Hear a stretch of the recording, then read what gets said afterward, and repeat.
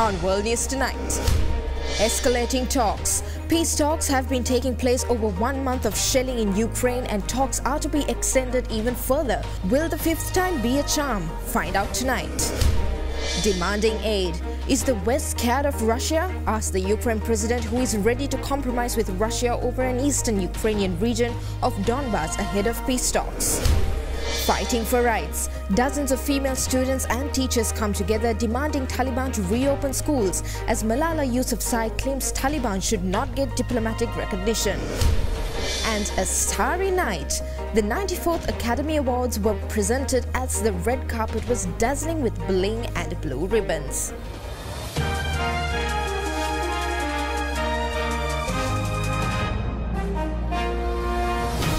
This is Derana World News Tonight. Reporting from Colombo, here is Suzanne Shanali.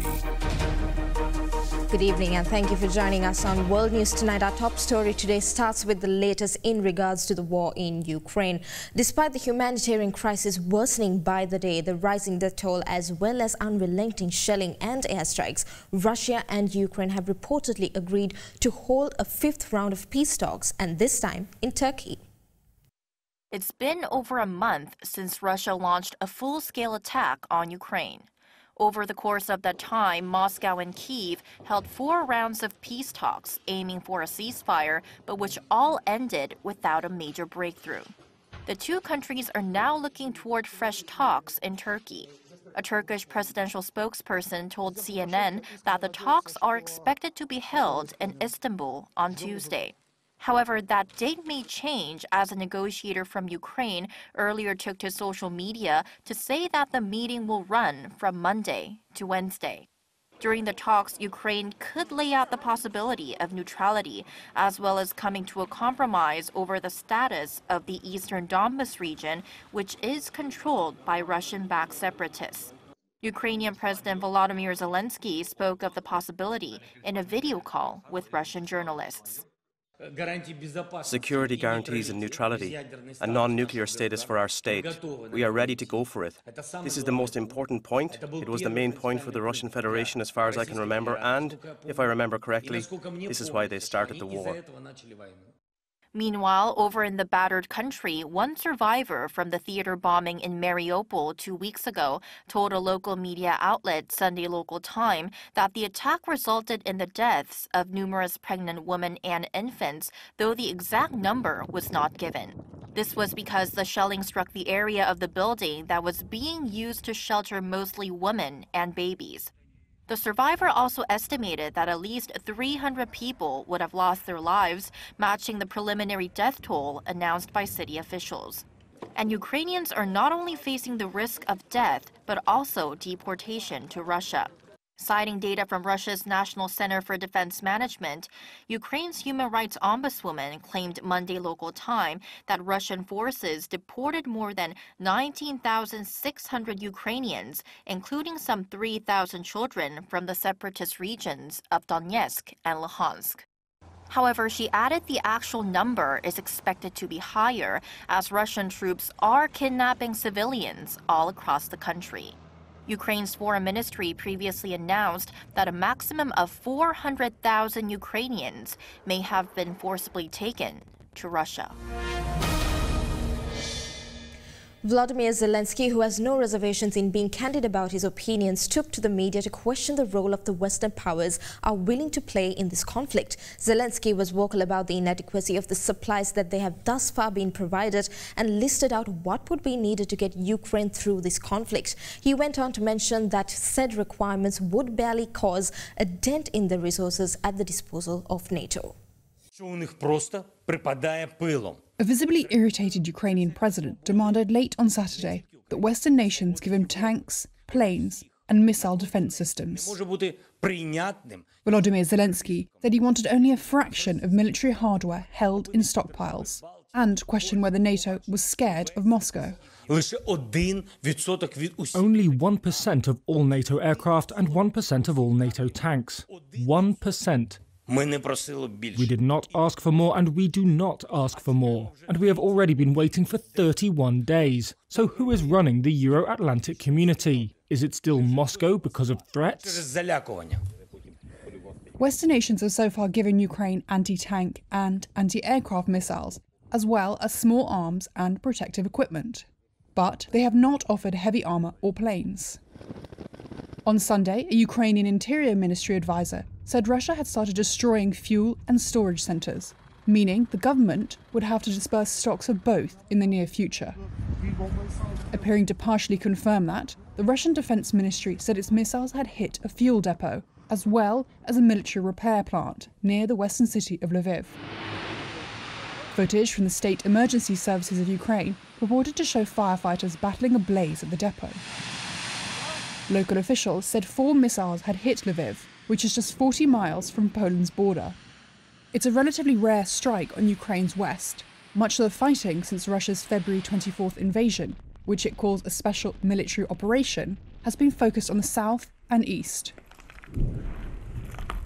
On Sunday, the head of Ukraine's military intelligence said Russia was trying to split Ukraine in two to create a Moscow-controlled region in the south. In a statement, Kirill Budanov added that Ukraine would soon be launching guerrilla warfare in Russian-occupied territory. After a day visiting Jerusalem and Ramallah, U.S. Secretary of State Antony Blinken reiterated that Washington backed a two-state resolution to resolve the prolonged conflict between Israel and Palestinians if the right conditions were met. The United States reaffirmed its view that the solution to the Israeli-Palestinian conflict was two states, side by side, with peace and security for all. At the heart of all of this is an ongoing, enduring commitment to the basic principle of the two-state solution. That's what U.S. Secretary of State Antony Blinken told Palestinian President Mahmoud Abbas in Ramallah on Sunday. Blinken is visiting Israel and the occupied Palestinian territories ahead of a rare summit between Israeli and Arab representatives from Morocco, Bahrain, and the United Arab Emirates. Significant diplomatic strides under the Abraham Accords normalized relations between Israel and several Arab nations, but peace talks between Israel and Palestinian representatives have stalled. Abbas made clear that Palestinian demands have not changed. We stress that it is important for President Biden's administration to abide by the two-state solution, stop settlement activity and the violence by settlers, preserve the historic status quo in Al-Aqsa, prevent unilateral action, and also reopen the U.S. consulate in Jerusalem. The run-up to the summit has been marred by recent violence. 2 Arab gunmen were shot and killed on Sunday after opening fire and killing 2 civilians in the Israeli city of Hadera. A car and knife attack in Beersheba last week left 4 dead. Furthermore, the United States has reaffirmed that they will maintain sanctions on Iran to prevent the revival of their nuclear program. Additionally, Iran has insisted that taking the Revolutionary Guard Corps off a U.S. terrorist list be part of a revived nuclear accord, but has been rejected, according to the U.S. Special Envoy for Iran. U.S. Secretary of State Antony Blinken has promised Washington will work alongside its allies to stop Iran from producing nuclear weapons. Blinken made his comments ahead of a special gathering with his Israeli and Gulf Arab counterparts where the Iranian deal was expected to be top of the agenda. We are both committed, both determined that Iran will never acquire a nuclear weapon. The United States believes that a return to full implementation of the Joint Comprehensive Plan of Action is the best way to put Iran's nuclear program back in the box that it was in, but has escaped from since the United States withdrew from that agreement. But Robert Malley, U.S. Special Envoy for Iran, announced that the U.S. will maintain sanctions on the Iranian Revolutionary Guard and the Islamic Republic's ideological army at the Doha Forum on Sunday, much to the disappointment of Iran's leaders. IRGC is a national army, and a national army cannot be listed as terrorist group. And certainly it is not acceptable. That is very important for Iranians. Tehran has stepped up negotiations in recent months to revive the 2015 agreement. The European Union's top diplomat, Josep Borrell, says he hopes a deal will be possible and that world powers could iron out their issues in a matter of days.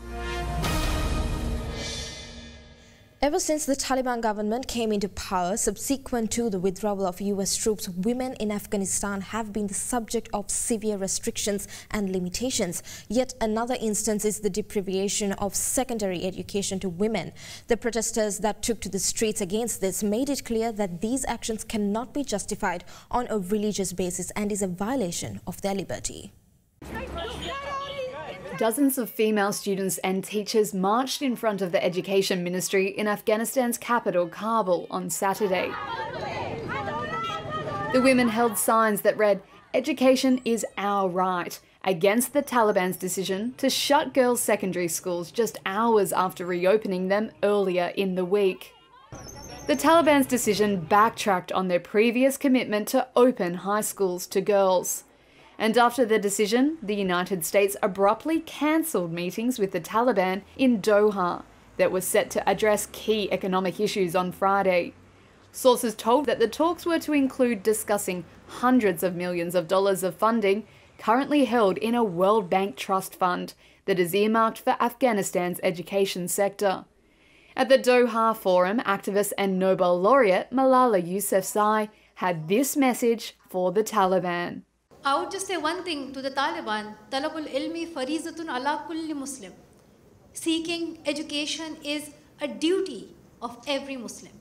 I believe in peace talks, I believe in dialogue, but I also feel that at the same time, that they should not be recognized if they do not recognize the human rights of women and girls. The US Special Representative for Afghanistan said on Saturday he was hopeful that there would be a reversal of the Taliban's decision in coming days.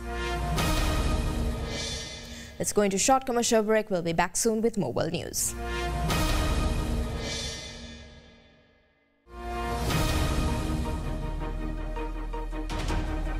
Welcome back to World News Tonight. Brazil's far-right President Jair Bolsonaro launched his re-election campaign, telling thousands of cheering supporters that opinion polls were wrong and he's sure to win this year's election that pits good against bad. Brazilian President Jair Bolsonaro may be lagging in polls ahead of this year's election, but at this rally launching his campaign for a second term, Bolsonaro was determined to leave no doubts that he would win October's upcoming vote. In front of thousands of supporters, the president lashed out at recent polls, showing him trailing behind his political nemesis, left-wing former president Lula. There is a saying that a lie repeated 1,000 times becomes true. But I will say something now. A liar poll published 1,000 times will not make the president of the republic. The right-wing leader's bid for re-election comes as he continues to face widespread criticism for his handling of the coronavirus pandemic. Brazilians are also grappling with rising inflation and high fuel prices, challenges that could boost the chances of Bolsonaro's main opponent, Lula. Convincing angry voters will be a tough feat for the president, but for his supporters, their minds are firmly made up. Bolsonaro says this year's election pits good against evil. He warned voters against the threat of corruption and communism that he claims Lula's Workers' Party represents. Last year, a judge annulled a corruption conviction against the left-wing leader, opening the way for him to run again. French far-right presidential candidate Éric Zemmour attracted tens of thousands of supporters at a rally in Paris 2 weeks ahead of the French presidential election. To get more details on this, let's cross over to Derana World News special correspondent Chaitanya Dharmaratna, who joins us now from Normandy in France for more. Chaitanya, over to you. Yes, Shanali. Zemmour, who is known for his strong positions on issues including immigration, criticized incumbent President Emmanuel Macron's government for their fatalist approach to crime. The crowd responded by chanting "Murder Macron," but Zemmour later said he condemned their response. The area near the Eiffel Tower previously served as a rallying point for French President Nicolas Sarkozy in 2012 and François Fillon, candidate for the right-wing party Les Républicains in 2017. Zemmour, a former journalist and a commentator who has been convicted for inciting racial hatred, has seen his positions in polls go down. Zemmour said he aims to bring immigration to zero if elected and cut taxes for their working class and companies. while abolishing inheritance tax on family businesses. He also said he would pull France out of the integrated military command of the NATO. French President Emmanuel Macron, a centrist whose policy making has drifted to the right, and Le Pen are front-runners in the first round of the election. Polls show. In a rerun of the 2017 election, Macron is favored to win the final round. Back to you, Shanali. All right, thank you. That was Aditya Derana World News Special Correspondent Chaitanya Dharmaratna reporting from Normandy in France. South Korea and the United States have concluded North Korea disguised last week's launch of an existing ICBM as that of a new larger one. They believe the missile launch was a Hwasong-15 instead of a Hwasong-17 that the North claimed it tested. South Korean and U.S. intel agencies believe last week's ICBM launch by North Korea involved a Hwasong-15 missile. According to multiple sources, the Hwasong-15 was disguised to look like the newer and larger Hwasong-17, which is dubbed by watchers as, quote, a monster missile. The Allies' joint analysis was based on input from intelligence assets and shows the missile had two engine nozzles, like the Hwasong-15 the North test-fired back in 2017. The Hwasong-17 has 4 nozzles. The analysis also showed the engine combustion time of the first-stage rocket was similar to that of the Hwasong-15. However, military authorities noted the missile fired last Thursday flew a similar trajectory to the Hwasong-15 test-fired 4 years ago, but at a higher altitude and for a longer distance. South Korea's military intelligence also believes the launch video later released by the regime was actually a patchwork of earlier footage from the previous tests of Hwasong-17 variations. On a related note, North Korea may be preparing a nuclear test as it seems to be working on a shortcut to a tunnel at its nuclear test site in Punggye-ri. If the North goes ahead with the provocation, it would be Pyongyang's first no-nuclear test in 4.5 years. According to South Korean government sources Sunday, it has detected signs of the North restoring Tunnel 3 in the mountainous northeastern region.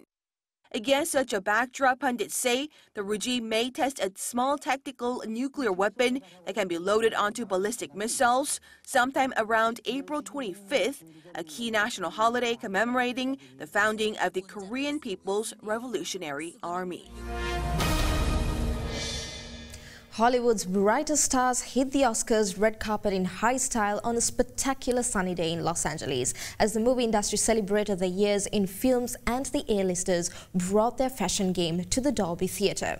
Red was the standout color of the night, sequins were plentiful, and the men of the Tinseltown once again did not disappoint, with some daring color choices, with some showing their support for Ukraine in Russia's ongoing invasion.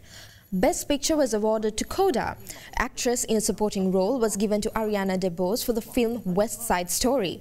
Actor in a leading role was awarded to Will Smith, King Richard. There was also drama on the occasion as Will Smith stormed the Oscars stage and struck comedian Chris Rock across the face for joking about his wife, in a moment at the gala that immediately went viral and left stunned viewers questioning if it had been scripted or genuine. Chris Rock, presenting the Best Documentary Prize with a short comedy routine, had cracked a joke comparing Jada Smith's tightly cropped hair to Demi Moore's appearance in the film G.I. Jane and suggesting she appeared in a sequel. In a moment that triggered awkward silence and confusion in the Dolby Theatre, Smith strode up to Rock and slapped him before returning to his seat alongside Jada and shouting profanities.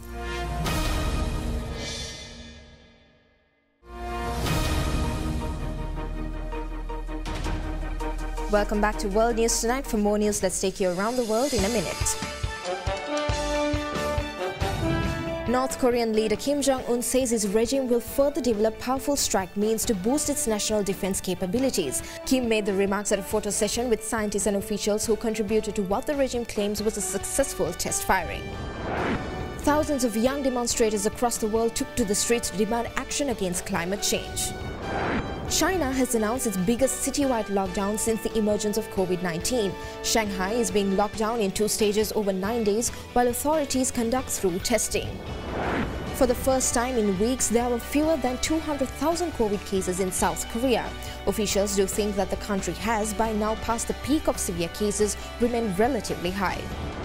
Local residents in Bangladesh capital of Dhaka said the prices of essential goods had increased, affecting preparations for the upcoming holy fasting month of Ramadan. The increase in prices has been the Bangladeshi government offer commodities at subsidies rates for low-income residents.